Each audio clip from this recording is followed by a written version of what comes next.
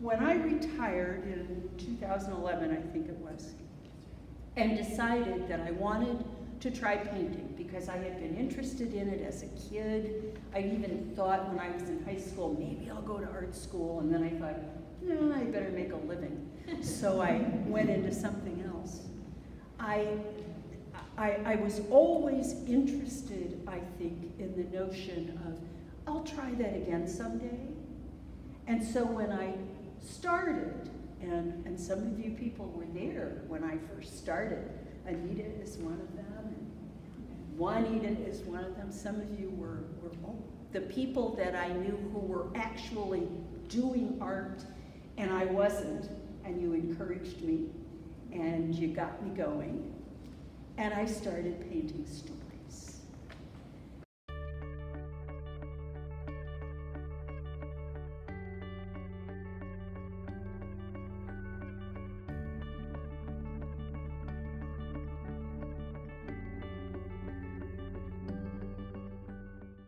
These are stories. I paint stories.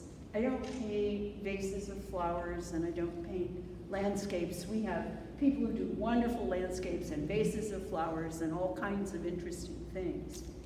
But I paint people's stories.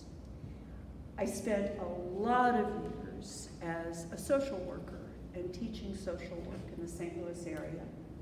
I spent time teaching problem kids. I was the last person hired one year at a district where they punish you for being the last person hired by giving you the problem kids.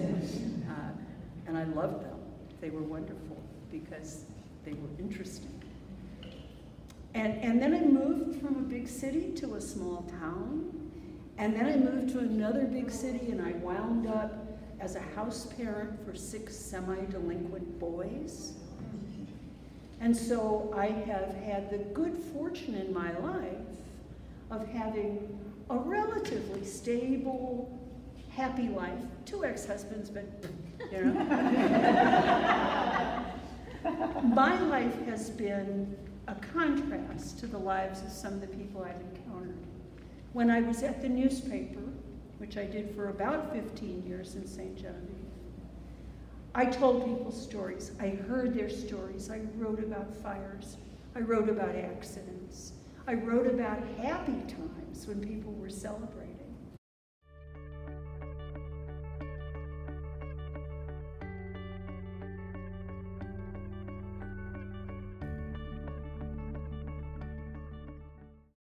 The thing that pleases me the most is when I have people come and look at a painting and they put their own story in that painting.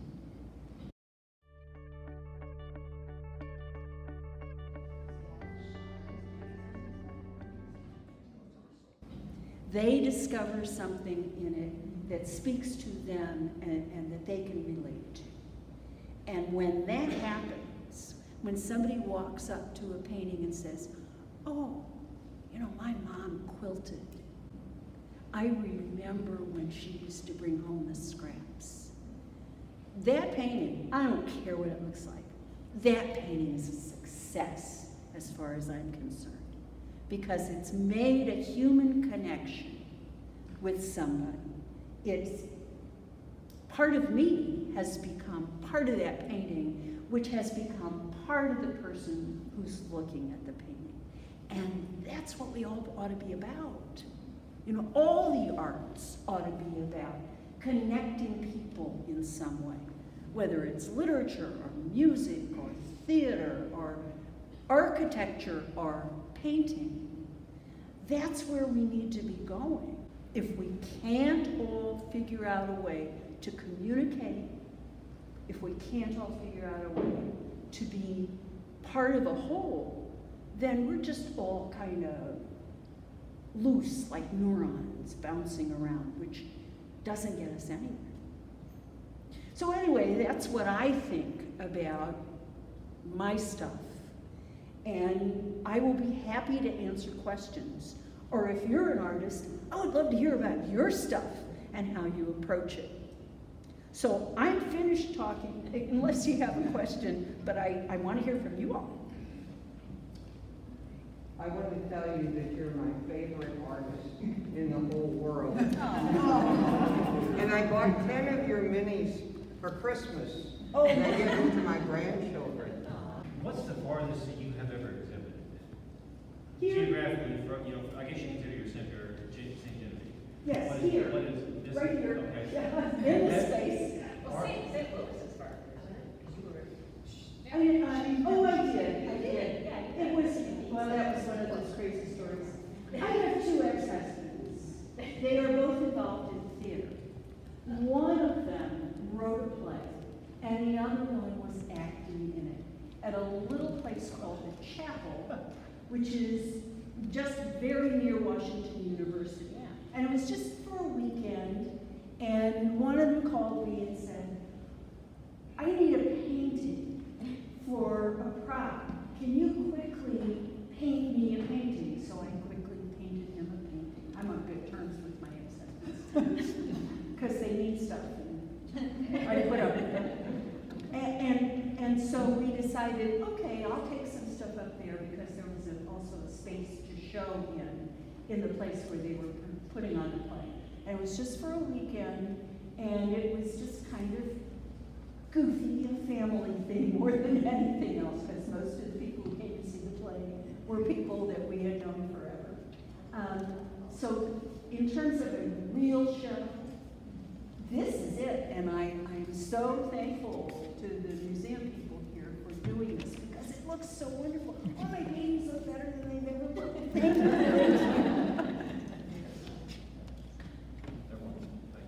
I want you to go. I want you to work harder and faster. So make such a Your work gains the acclaim it deserves. Thank you. Well, you were wet. Yeah. I have a question. Yes. So you're self-taught, but did you take some classes along the journey? The last formal class that I had was in high school, which was in the winter of the blue snow, back in the 1950s, because I graduated in 1960. But when I first started, Anita and Iris and some of the other ladies who are here had been going over to Mineral Area College because they have a senior scholar program there. So for just a few bucks, you could go over and you could work in the studio there, which is a wonderful studio. And there was free paint. There was a lot of free paint. And Jim Wilson, who was a very talented figurative artist, was at that time the director of the art program there. And Jim didn't exactly teach. You know, those of us who went there know that he didn't exactly teach. He kind of would walk by and say, that's wrong. Or he'd come over and he'd want to paint on your painting to show you how to do it. But he was the sweetest man, just a wonderful man who I think encouraged all of us. But it wasn't exactly formal training, so it's sort of been, I'll try that, you know? And that works for me. I also discovered that I'm going to be 80 years old on my next birthday, which is next summer. And at the point at which I started doing this, I was way too old to take instruction or direction from anybody. That's not going to happen. So, I think of myself as self-taught, which does not mean that I have not learned things from other artists and just the general public along the way. In fact, I was telling somebody earlier this evening, about an art teacher I had in 8th grade. Her name was Mrs. Gregory, and she had spent years working for Hallmark in Kansas City. She got a degree a teaching degree into North St. Louis, which is where I grew up, and was teaching 8th grade art. And she knew that I liked to draw people. Most of the class was interested in flowers and trees and landscapes and stuff like that. I was always, I grew up drawing paper dolls as a kid, and I wanted to draw people, and she made me learn every bone in the human body and all the muscle connections, and to look for things like, you know, an arm doesn't swoop like this. There's an angle, and you better get that angle right. And I think that that's the most useful thing anybody ever taught me about art. And that's how the human body is put together. And I still can't paint flowers and trees, and I don't try very often, but I really enjoy painting people, and I credit Mrs. Gregory for that. So. Good. Anybody else? Please. I remember what I was going to say there. Come on, Juanita. I remember when you left, when you retired, and then she went into, I'm going to do art. I'm going to start painting. I remember you saying that. And I think that what amazes me most about your work is your imagination. I mean, I know you're telling the story, and I think most of us who paint try to tell the story in some way, deal with what we do. But the fact that you're able to, it's so vivid, some of your stories, and it's coming out of your mind. Many of us need a reference of some kind, you know? But I was always amazed at the fact that I'm the one that says, did this really come out of your head, you know? So, you know, I think that that's what I really admire as much about your work as anything. Although I do like your very distinctive style too, you know, I think you've done an excellent job, Jean. And Thank you. I didn't pay her either. I just remember her coming from editor of the newspaper, and she tells me, well, you know, I've always been interested in art, and I think that's what I'm going to do. And it was just like, I'm going to do that. And we've had a few people in the Guild. Dr. Hoy is another one I think of, but a different kind of work. But it's interesting how we do get some of the people who have had an interest in art over the years. They retire, and finally they get to do what they have always thought they would enjoy doing. They had to have a job first, probably, Yes, which is why yes. they didn't go into it. But no, we have, and you've done that. It's really, I'm really proud of what you've accomplished. I have to tell you, it's been fun. You know, there's also some agonizing that goes along with it sometimes. But I've had a wonderful time for the past 10 years. I've enjoyed it so much, and I've made so many good friends. And I've had an opportunity to do things like this, which I never dreamed that I would do. And so it's been really a terrific experience. And if you're not yet retired, I suggest to you that you pick out something that you can feel kind of passionate about and just go for it and see where it takes you. Jean, what are you going to do the next 10 years? I don't know. You can never tell.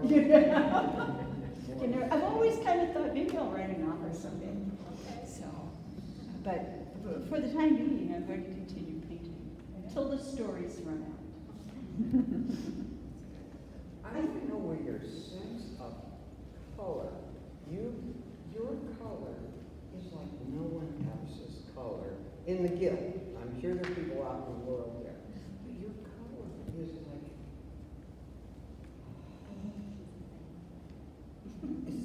it's beautiful. It's so comforting. Is what it is. It's comforting. It's not jarring. It's good old box of Crayola.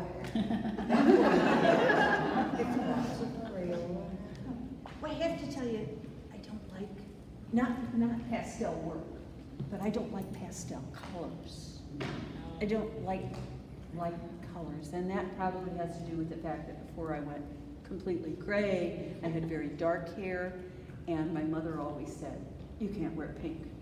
You know, you can't wear light blue. And she bought me reds and purples and things like that. So I grew up kind of not thinking that pastel colors were real colors. You know, that's just, that must be faded because it's not bright. So I think that the notion of light and dark and the fact that I paint people are less pastel-y than landscapes are. Landscapes, you know, are more, I think, maybe they're more gentle.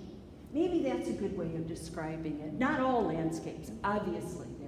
There's powerful seascapes and all kinds of things like that. But a lot of landscape painting is just kind of, oh, that's beautiful. It makes me feel peaceful, you know. And I'm not into feeling peaceful. That doesn't strike me as something that I'm very interested in doing, you know. I think I would fall asleep if I tried to be peaceful. Gene, you have such an earthy talent.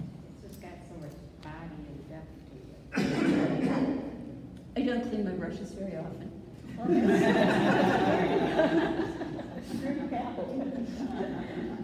Earthy, really. Anybody else? Or should we all go have cookies? We're ready to look. Okay. Look, or you can have cookies. Your choice. And the cookies are good. Thank you all so much for coming.